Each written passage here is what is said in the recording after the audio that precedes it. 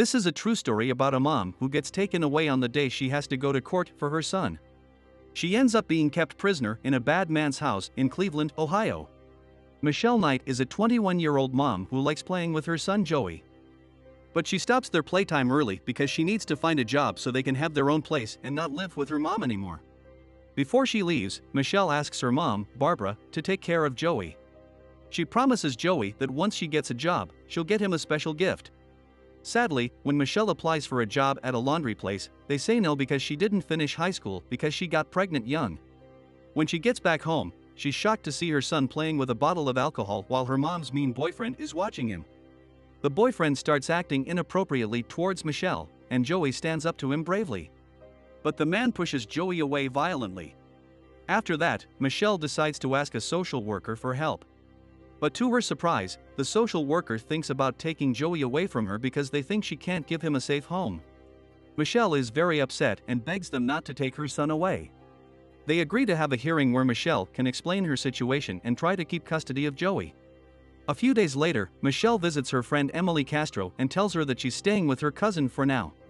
While waiting for the hearing, Michelle is happy because she applied for some jobs and got calls from 3 potential employers. On August 22, 2002, the day of her hearing, Michelle's mom calls and says she can't drive her to the courthouse. Michelle doesn't have any other choice, so she decides to walk to the courthouse so she won't be late. She has trouble finding the right address, so she goes into a store to ask for directions. Surprisingly, she sees Emily's dad, Ariel Castro, at the store.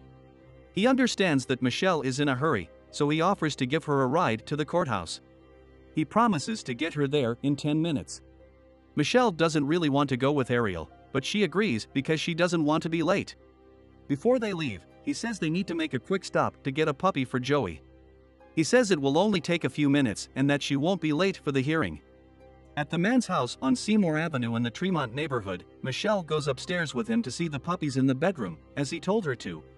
Suddenly, he locks the door and holds her tightly, not letting her escape. Once he has control over her, he ties her up with restraints. He does something really mean by taking her wallet and tearing up the only picture she has of Joey. He also puts tape over her mouth to keep her quiet.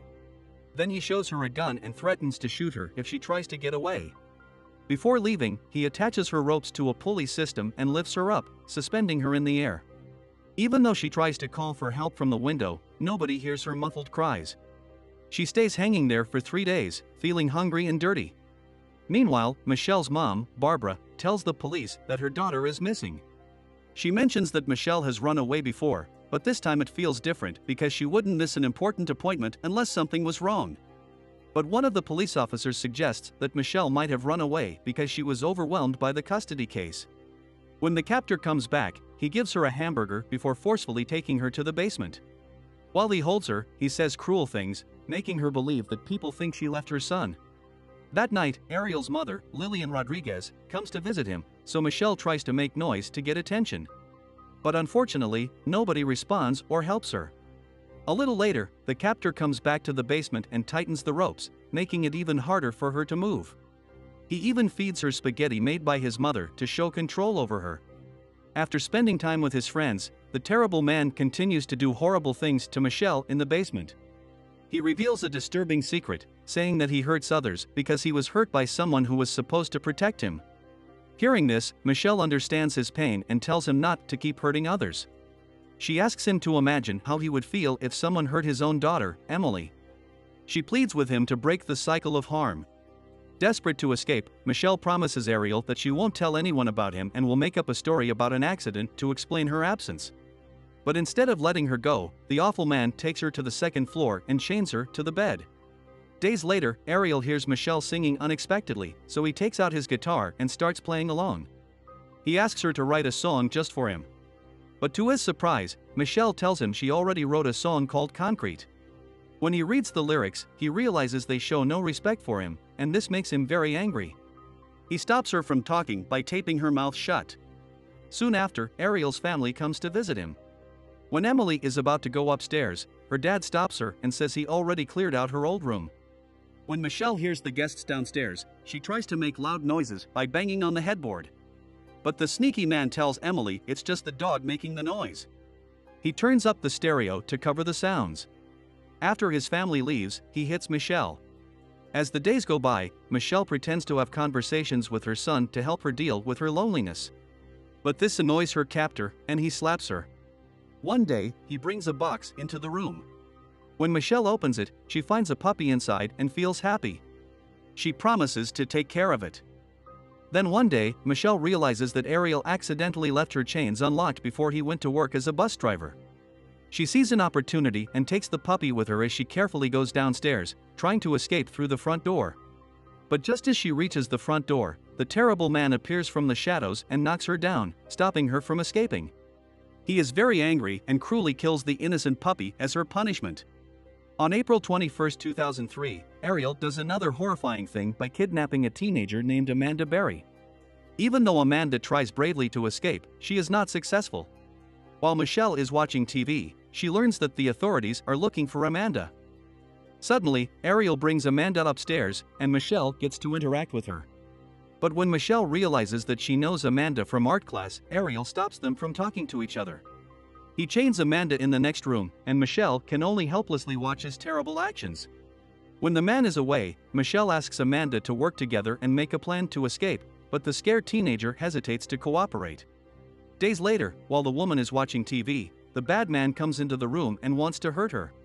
But when he sees that she's pregnant because her belly is getting bigger, he brutally hits her to end the pregnancy. After that, Ariel needs Michelle's help for his new job. He disguises her with a wig and sunglasses and takes her outside to do woodworking. When Michelle sees a neighbor, she silently tries to signal for help, hoping the neighbor will understand her distress. That night, she tells Amanda about the neighbor, hoping he called the police. But she gets frustrated when she realizes the sirens she heard were for a fight in another house. Feeling hopeless, Michelle thinks about ending her own life, but the thought of her son stops her. She marks the occasion by putting the number 5 on the wall. Meanwhile, a concerned neighbor goes to the police and reports hearing screams from Ariel's house. But the police don't take it seriously and leave without investigating further. On April 2, 2004, Michelle watches the news and learns about a missing teenager named Gina DeJesus. To her horror, she realizes she is Ariel's latest victim. Soon after, Ariel tells Gina to cut Michelle's hair and reminds them about the alarms on every door and window to prevent escape. Before he leaves, he warns them not to talk to each other. But despite his threats, Michelle secretly talks to Gina and tells her that there are 3 captives. She suggests that they should work together to outsmart their kidnapper. A little while later, Ariel brings Amanda to join them. In a private moment, Gina tearfully tells Michelle that she trusted Ariel because he was her friend's dad. Michelle tries to comfort her and tells her to stay strong for her loved ones. She reassures Gina that they will find a way to escape because God is watching over them. 1 year after Gina was kidnapped, her parents Nancy and Felix organize a candlelight vigil with their supporters to keep searching for their daughter. Little do they know, the kidnapper pretends to support them and comforts Nancy. When they go back home, Ariel turns on the TV and proudly shows them the news report about his heartless interaction with Gina's parents. Shortly after, the man takes advantage of the teenager while Michelle bravely tries to protect her. In response, the man cruelly mocks the single mother, pointing out that nobody is holding a vigil for her. On the 3rd anniversary of Amanda's disappearance, Michelle and Gina receive the sad news that Amanda's mother has passed away from a heart problem. The loss weighs heavily on Michelle, and she mourns in another room. Days later, the cruel man gathers the captives at the dining table to make a disturbing announcement. He excitedly reveals that Amanda is going to have his baby, fulfilling his desire for a family. When the time comes for Amanda to give birth, Michelle helps with the delivery. However, the newborn baby doesn't start breathing, and the man threatens Michelle with a gun. Michelle performs CPR on the fragile baby until the baby starts crying. Everyone feels relieved after Jocelyn's birth. Ariel then acts like a loving father, capturing precious moments of his daughter's life on camera as she grows up. Despite their difficult situation, the captives do their best to educate Jocelyn through homeschooling. One day, while they are gathered in the living room watching Ariel's favorite TV show, Jocelyn expresses her wish to go outside and play with the captives, whom she considers her aunts. But her father firmly says that the women can't go outside, which confuses Jocelyn. Curious, she asks her father why she can't talk about her aunts with anyone else, unknowingly touching on the secret truth that has been kept from her. Annoyed by his daughter's persistent questions, the man threatens to harm her, but her mother and aunts protect her. Later, in a desperate attempt to provide food for his captives, Ariel asks Michelle to help him dig a garden in the backyard. During their conversation, Michelle opens up to her captor, telling him that he doesn't have to keep up his act and can turn himself in for the sake of a better life for Jocelyn. However, the man worries that his real family will find out what he has done if he turns himself in. Undeterred, Michelle argues that God's judgment is more important than anything else. In response, Ariel heartlessly questions where God was when he allowed Michelle to get into his car, challenging her belief in divine intervention. In a surprising moment of vulnerability, the man admits that he never meant to hurt anyone and feels helpless about his actions. Seizing the opportunity, the single mother appeals to his conscience, telling him that God is waiting for him to change his ways. On May 6, 2013, Michelle starts feeling sick, so Gina suggests going to the doctor while disguised if their captor allows it. However, instead of pursuing that option, Michelle chooses to cope with her discomfort by dancing. Meanwhile, Ariel tells Jocelyn that he will go to his mother's house to get food, accidentally leaving the front door unlocked. When the girl notices the unlocked door, she informs her mother, who quickly reacts by waving her hand through the storm door and screaming for help. The attentive neighbors rush to their aid, breaking through the door's bottom panel and allowing them to escape. As soon as the police arrive, they enter the house and rescue Gina and Michelle. Stepping out into the sunlight, Michelle's heart fills with joy as she looks forward to reuniting with her 16-year-old son, Joey. At the hospital, Nurse Carla tends to her, and Michelle eagerly asks about her son, who has been in foster care since her disappearance. Shortly after, FBI agent Jake Solano arrives and brings Michelle a cheeseburger and ice cream, the two foods she has been craving. When the agent kindly offers her a napkin, Michelle reacts defensively due to the distressing memory of Ariel using napkins to silence her. Days later, Carla informs Michelle that her mother wants to see her, but she discreetly instructs the nurse to turn her away. Michelle reveals that during her captivity, Ariel repeatedly told her that nobody cared for her and claimed that her mother had moved to Florida. This implies that her mother had stopped searching for her, and Michelle is not ready to forgive her yet. Once Michelle receives her new glasses, she catches a glimpse of Ariel's arraignment on television. Upon leaving the hospital, Agent Solano takes her to a luxurious residence where she has a spacious queen-size bed just for herself. The next day, Michelle meets with Gina, who reveals that she has spoken with her parents. In her desire for a normal life, Gina mentions that she might need a break from seeing Michelle frequently as they say goodbye, expressing their deep affection for each other.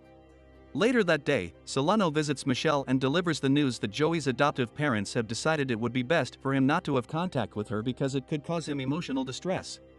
However, Solano suggests the possibility of meeting with a family lawyer who can cancel the adoption because Michelle was never involved in the decision. After thinking it over, Michelle decides not to disrupt Joey's happy life, prioritizing his well-being above all else. During Ariel's trial, he is sentenced to life in prison, and Michelle delivers a heartfelt speech about survival.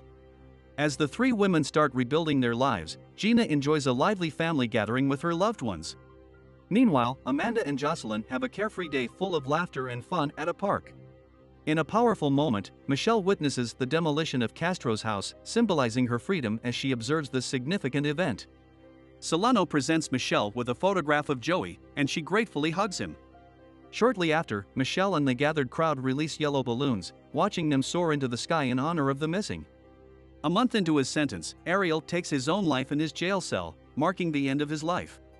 Meanwhile, Michelle turns her incredible journey into a powerful memoir and becomes an internationally renowned, best-selling author. She is currently pursuing a culinary career in Cleveland, where she finds solace and expresses her creativity through singing and drawing. Thank you for watching our recap. Don't forget to like and subscribe, and we'll see you next time.